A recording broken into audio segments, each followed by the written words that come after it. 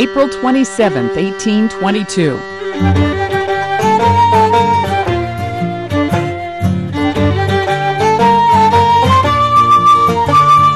Ulysses S. Grant, the Civil War general who later served as president, is born in Point Pleasant, Ohio. Grant led Union forces during the war's final years, receiving the Confederate surrender at Appomattox. 1521, Portuguese explorer Ferdinand Magellan is killed in the Philippines, but Magellan's crew continues and ultimately completes the first circumnavigation of the globe.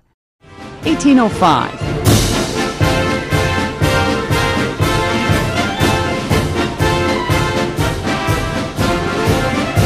In North Africa, an attack during the First Barbary War that inspires the lyrics of a U.S. Marine Corps hymn.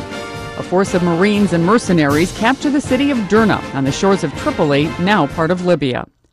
And in 1947, in New York, ailing baseball star Babe Ruth is honored at Yankee Stadium on Babe Ruth Day.